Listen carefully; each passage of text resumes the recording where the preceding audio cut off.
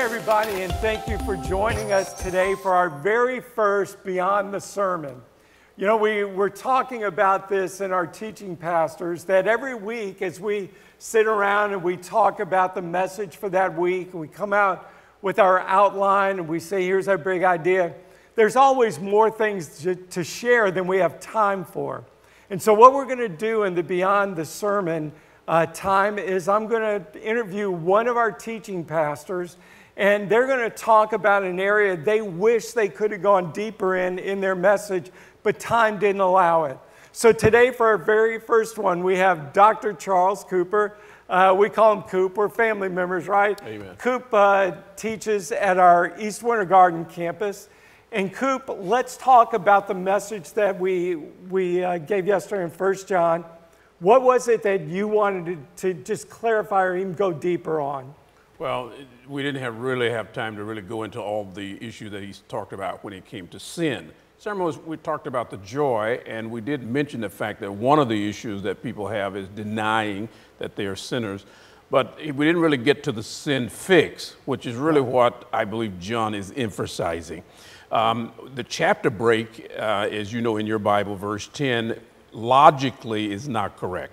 It probably should have gone on to chapter 2, verse 2. Oh, wait, are you saying the Bible's incorrect? The usage of verses and chapters might be. Because they're not inspired. That's not inspired, right? Yeah, that's somebody's idea. And originally it was just a letter. Just a letter. It's just a long letter like we would write. So why chapter and verse? So it would be easier for congregations together to find verses and chapters if we were reading it together, which makes all the sense in the world. Yes. Now that we've got it, we're stuck with it, whether it's right or wrong. Okay. And it just so happens that the thought of the paragraph continues all the way down to verse 2 of 2, which is where he kind of summarizes that sin fix is Jesus Christ and what he's done because he is our paraclete or our parakletos. So define paraclete.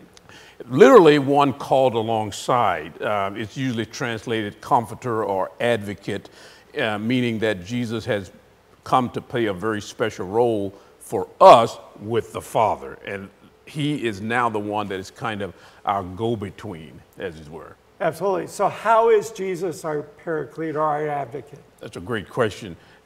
He fixed the sin problem by his death and burial, but more importantly, by his resurrection, because Jesus, as you know, is the only person dead, came from the dead, and is now able to execute his own will. Right. And part of that is his having fixed the sin issue and that he died for sin and rose from the dead. And so our sins are now covered by the blood of Christ, which John makes reference to in verse 8 when he says if we confess our sin, verse 9, that he is faithful and just to forgive us. Well, the reason he can do that is because of what Jesus Christ did and now stands in our stead before the Father in an ongoing relationship.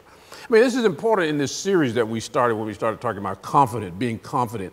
If you're not confident that your sins have been forgiven and fixed and done for with Christ, then you're not going to have the confidence. You're not going to stand with the conviction that you have in terms of being filled with the Spirit of God. You're going to be feeling guilty. You're going to be struggling, doubting, depending on just how bad the sin is that you committed. And you're not going to really explore the relationship that God wants with you that you really should have. Absolutely.